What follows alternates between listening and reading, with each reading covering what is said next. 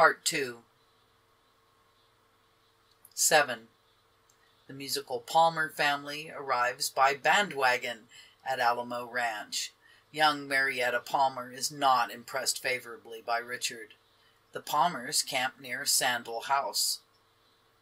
Richard agrees to take them to Chaco Canyon. Pueblo Bonito.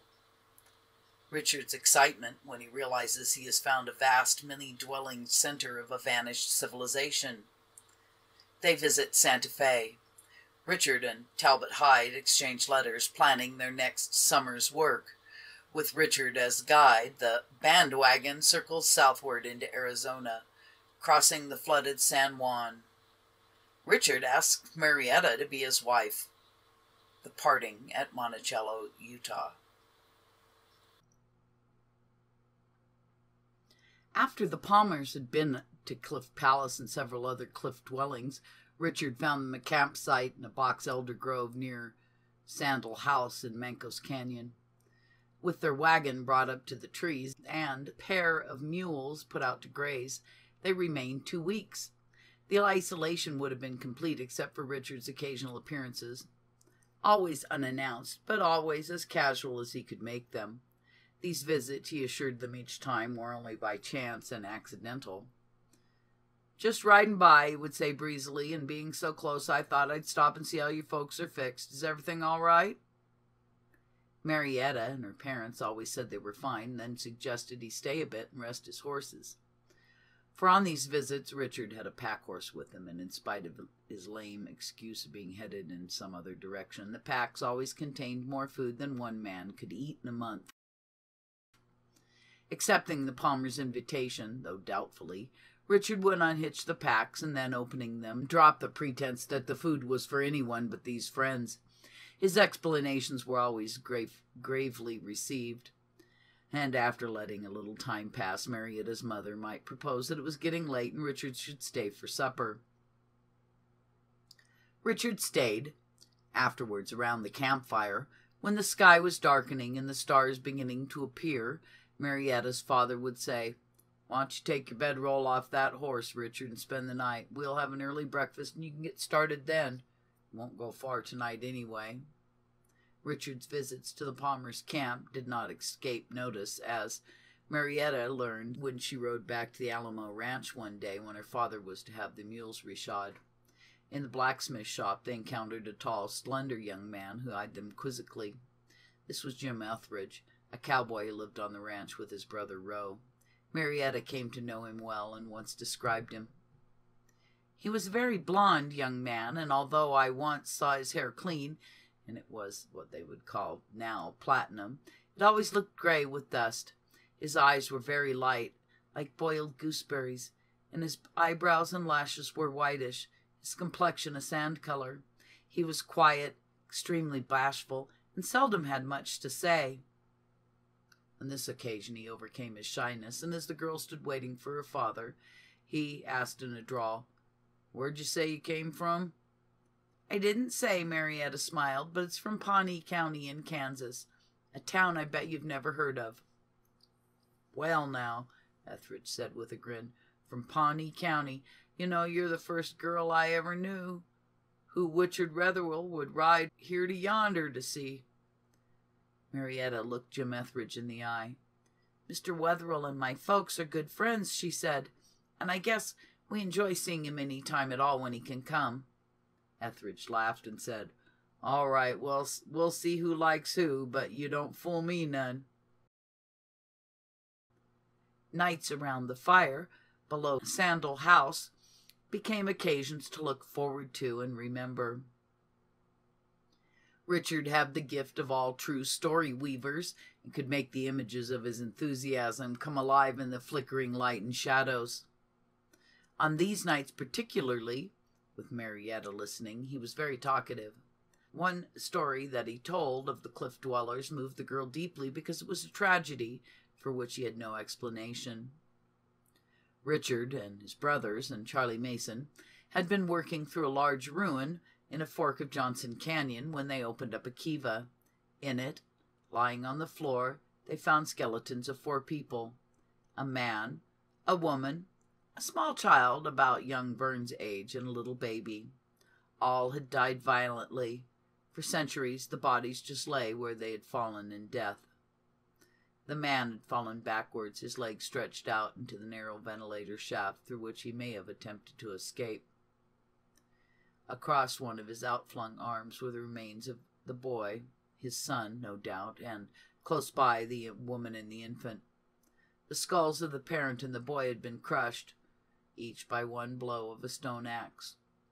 Whoever used this weapon had dropped it and left it there. Richard found the stone blade in the kiva floor. It fitted perfectly the holes in the skull. The baby's head was so badly shattered only fragments of it were recovered. Nowhere else in the dim, silent cliff dwelling had they found another trace of violence. Then why in one room in a kiva? If the village had been attacked by enemies, wouldn't they have found more dead? To Richard and his brothers it appeared that this family had been murdered by their own people, but why? As the sparks and pinon smoke curled away, the conversations turned to other places, to desert, canyon, and high mountain country known only to the Navajos, and ancient ruins never explored, but said to equal or surpass even the cliff dwellings of Mesa, Verde. They spoke of Pueblo Bonito and Chaco Canyon, which neither Richard nor Sidney Palmer had seen and knew only from hearsay. About 10 years before, Palmer said, he had brought his wife and Marietta to the modern pueblos along the Rio Grande, stopping at Santa Fe and Albuquerque and asking everywhere for directions to Bonito and other great villages of the Chaco. Almost everyone he questioned either had never heard of the region or was unable to tell him where Chaco was. All anyone seemed to know was that Chaco Canyon lay somewhere off to the northwest, far on the other side of the Jemez Mountains. A few warned him against trying to go there. He could cross miles of desert where there was no water, they said, and enter a country inhabited only by hostile Navajos who would kill him, his wife, and his daughter if they were not lucky enough to die of thirst. Several well-armed men experienced in desert travel, in the ways of Indians and finding hidden springs, might succeed in reaching the Chaco and be able to return safely, but for an unarmed Kansan to attempt it in the company of a woman and small child, it would be certain death. And he had reluctantly given up the idea, Palmer said, but some day he might still undertake it. Richard rubbed his chin. He knew the hazards Palmer spoke of were exaggerated, that a few white men had found the Chaco without serious trouble and had not been molested. "There will be nothing to do at the ranch this winter that Al and John couldn't handle," he said after a moment. "From what I've heard, the Navajos down there wouldn't harm anyone. Would you like me to take you?" "We have no other plans. We would like to," Palmer said, and as easily as this, Richard's future again was shaped. It was early fall, 1895, and Richard wrote Talbot Hyde, "I'm going to go to New Mexico for a little while to see if I cannot find some more accessible ruins where I can put in this winter and find a different character of relics." Richard and the Palmers left Alamo Ranch on a frosty October morning, outfitting in Durango with supplies for 2 months, boxes and bags of food weighing 1,000 pounds, and equal weight of hay and grain for their animals. Of these there were 7, 2 big mules, Tender and True, drawing the Palmer's wagon, 2 other mules, Mesa and Canyon, harnessed to Richard's spring wagon, which was to carry the bulk of the load, and 3 saddle horses responding to the names of Knocky, Whiskers, and Rats. They carried no tents, but Richard took several heavy tarpaulins and his own bedroll. The Palmers, as usual, would sleep in their wagon. As important as anything else were the barrels lashed to both wagons, which were for water and could be refilled when they left the settlements on the San Juan. For 6 days they traveled, at first following the gorge of the Animas, and then climbing out onto the high flat plateau, stretching off southwards in a gradual steady descent. The peaks and then the foothills of the La Plata Mountains lay to the west, until the country on both sides opened up into a broad valley as they approached the San Juan. They forded that river a short distance east of Farmington on the fourth day, and spent that night near the trading post of Dick Simpson, an Englishman who, like Tom Keene, had come to this part of the country seeking adventure, married a Navajo girl, and stayed. One surviving fragment of a diary Marietta kept at the time tells the day following. We drove to Swire's trading store. We felt we were in unexplored country. Old man Swires, very old and living with his brother. Small stock, very dirty, much pawned. Road little used, no Indian wagons, one wagon at store to bring in freight. Secured guide here to take us into the unknown. No road except the old unknown road used by early explorers to San Juan from Santa Fe. Many places so grass-grown we could not find it. Other places entirely washed out. First day to Siel, no water. Spring found next morning. The road amounted to no more than a faint wagon wheel ruts meandering off into sand and bunch grass. Their guide was a Navajo who was engaged to take them as far as Pueblo Bonito and leave them.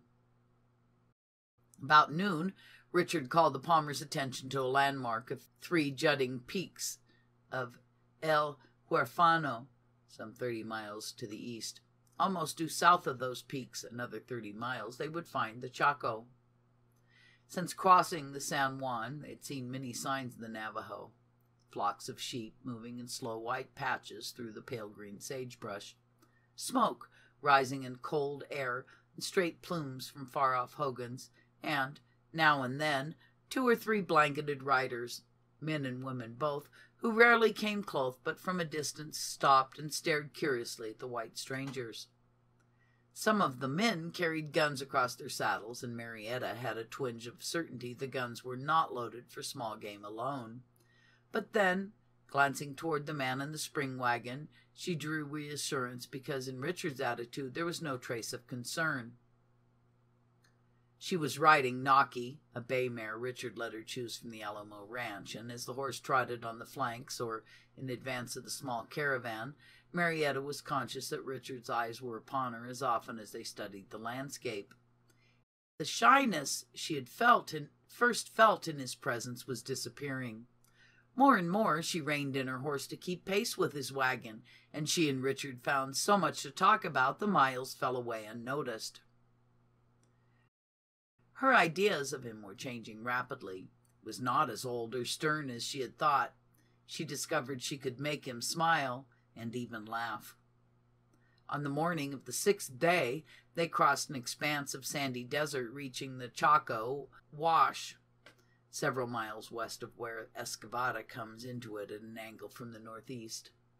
Both stream beds, however, were absolutely dry.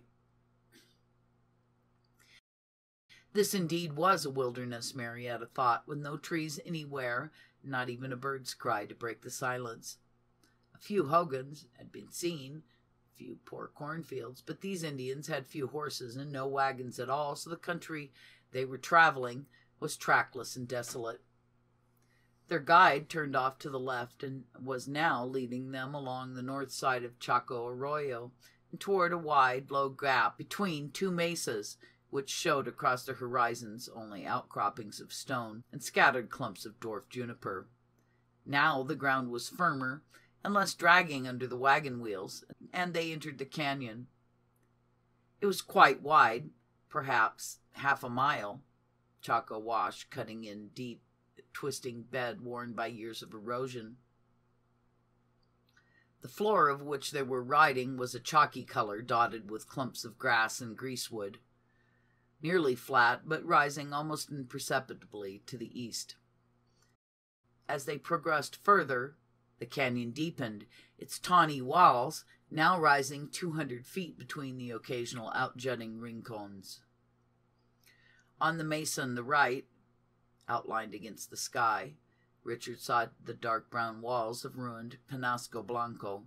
Soon after, they passed close by 2 smaller ruins on the canyon floor, and finally they were in sight of the great Pueblo ruin which had brought them there, Pueblo Bonito, the beautiful village. They unhitched the wagons and made camp under the dark north wall of Bonito, where heavy masonry tapers gradually upwards to a height of 4 stories. For once, Richard's usual gravity deserted him. Golden light of the late October afternoon slanted down through the canyon, burnishing the sandstone cliffs. Before the sun sank behind the Navajos, he climbed through the vast arc of tumbled masonry and high crumbling walls that was Bonito. He quickly inspected Pueblo del Arroyo, a few hundred yards to the west, and Bonito's twin giant, Chaco, quarter-mile to the east. In returning, he discovered behind Bonito the ancient stairs and toeholds the ANASAZI had cut through a chimney in the canyon wall. Climbing these, he emerged on a bare rim of rock, was now scoured by a driving wind. Spread out directly below him was the immense half-moon of Pueblo Bonito, shadowy in the fading light, its outer walls reaching in an open-armed embrace toward the canyon. Far on the other side of the arroyo were mounds, which he knew meant the presence of other ruins. It was a moment of intense inward emotion for Richard. All that he was looking upon far surpassed anything he imagined. These great pueblos dwarfed everything he had seen before. Cliff Palace or Siel could be lost in one curving wing of this giant called Bonito. Only a cold wind whipping through his sheepskin jacket reminded him of his responsibility to the family waiting for him. But his excitement increased as he descended from the top of the mesa. Untold treasures of advantaged civilization lay buried here. Where was a man to start?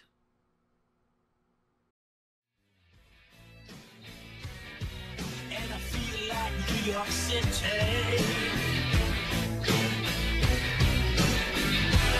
Get me to the farm.